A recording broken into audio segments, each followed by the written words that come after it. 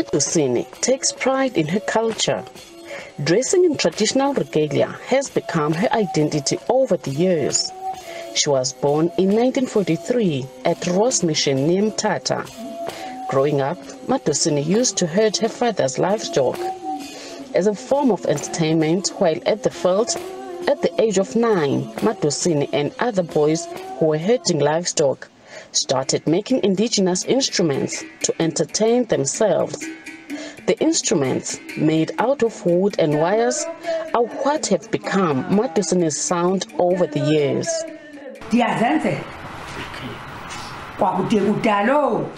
I made this myself. I started a long time ago. We made these ourselves while herding livestock in the field. You don't get this ready-made.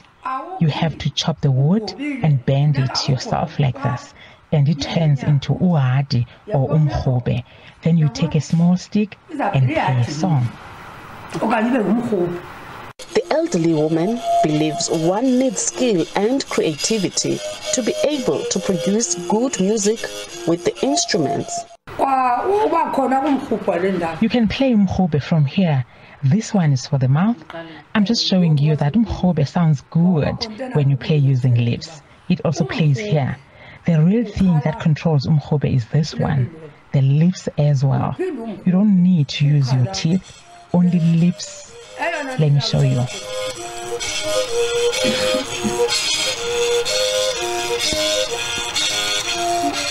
Like many other artists, Madosini experienced challenges very early in her music career.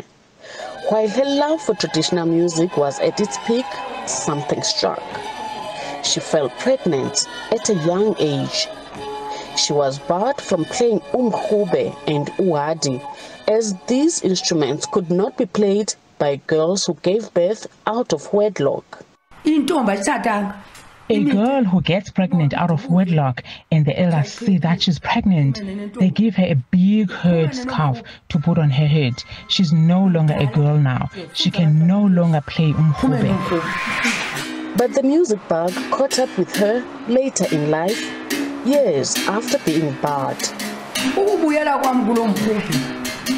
When I came back to playing uMrhubhe again, I was sleeping and I had a dream. I dreamed as if I was playing uMrhubhe, and I woke up and rebuked that dream as a nightmare. I slept again and I had the same dream. A man I was with told me maybe it was because my ancestors liked uMrhubhe. I said to him, those ancestors should play it themselves. Then I had the dream again. I had to get uMrhubhe. Her talent was discovered in 1979 during the shooting of a movie called Maxhosa in Libode. One day they called all of us. They said everyone should come and showcase their talent. Those who could play flutes, accordion, and other instruments. Others sang, others did traditional dancing. I played uMrhubhe and Uhadi. Then I showed to Victor Ndoni uMrhubhe, Istolotolo and Uhadi.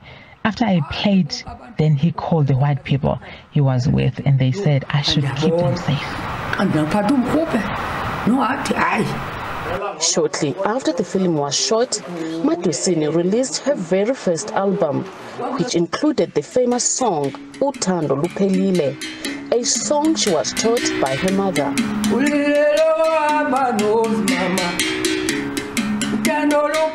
Never in a million years did she ever think she would make a living out of the instrument.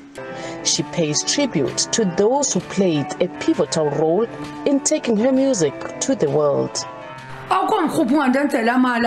I never thought uMrhubhe would earn me some money, and he begged me saying they would produce my album. So my first album was produced by Dizaplakis, Zwandile Qotoi and Lungile Gadezweni. I was guided by them because I knew nothing about making an album.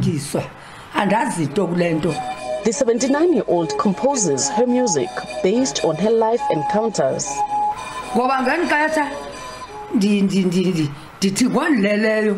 I sometimes think, what am I going to sing in my song? I would say my music comes randomly. Like the other day, I was broke and I was in Cape Town.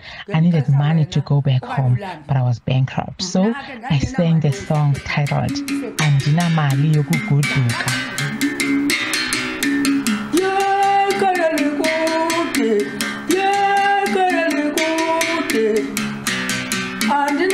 Her indigenous music instruments, Madosini has traveled the world.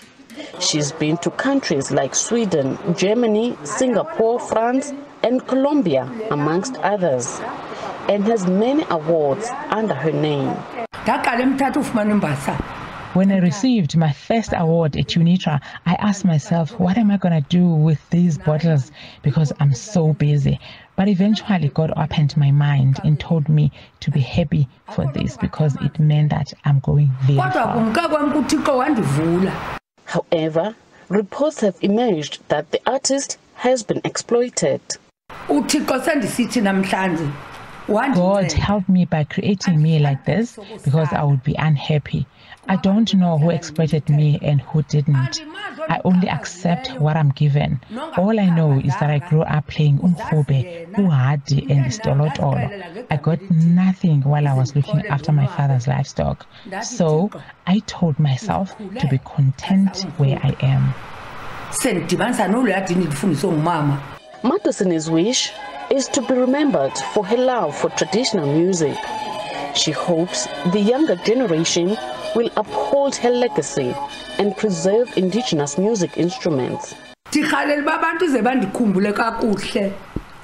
I wish people could learn these instruments, and when they think about me, they must play them. However, I have come to realize that you may have passion for something, but if it is not God-given talent, then it is useless.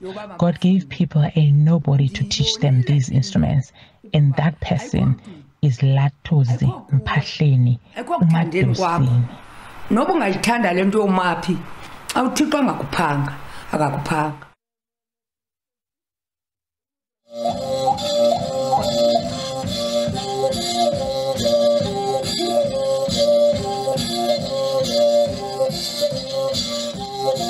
Sithi yewe tumo